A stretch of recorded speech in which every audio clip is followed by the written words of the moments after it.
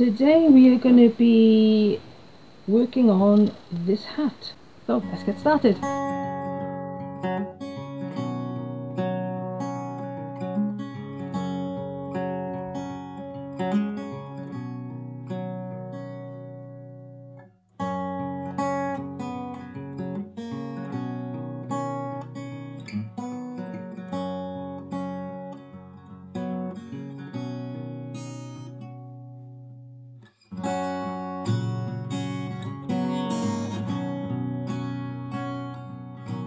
Row 65, so here we go. Now at the beginning of row 66, that's the last needle of row 65, on needle 1, needle 1 is just coming up there, we're going to move the arm, we're going to push it forward to here, and this is where we start wrapping 2 needles. We'll be wrapping these 2 needles and then knitting needle 3, and we'll do that all the way around the bed for 18 rows.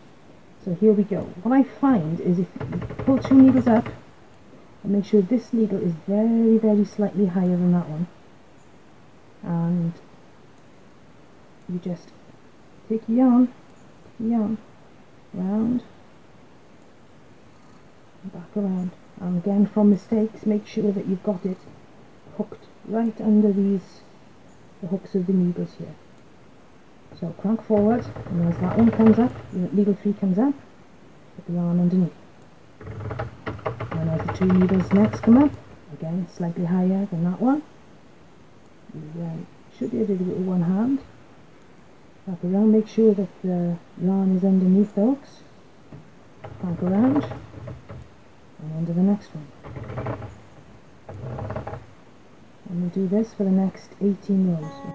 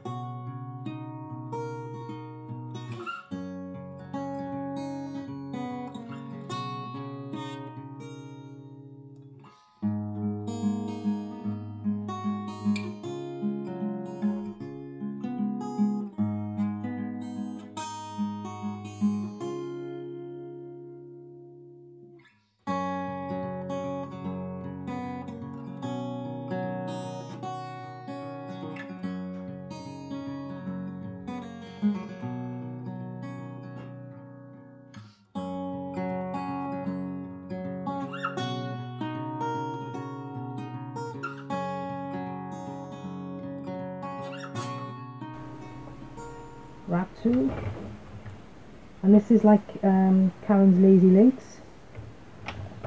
Wrap 2, and again it helps if this needle is ever so slightly higher than that one, and again ensure that it goes under these hooks here. Wrap 2, wrap 2, all the way around the bed of the machine.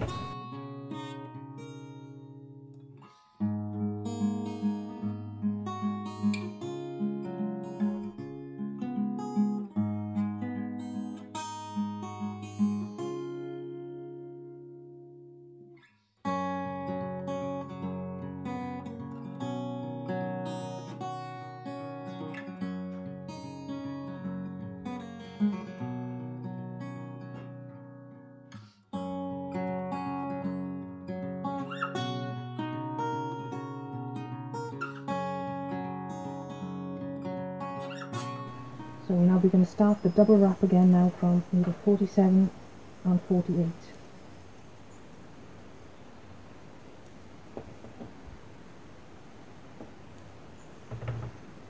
And this is what we do all the way around the machine.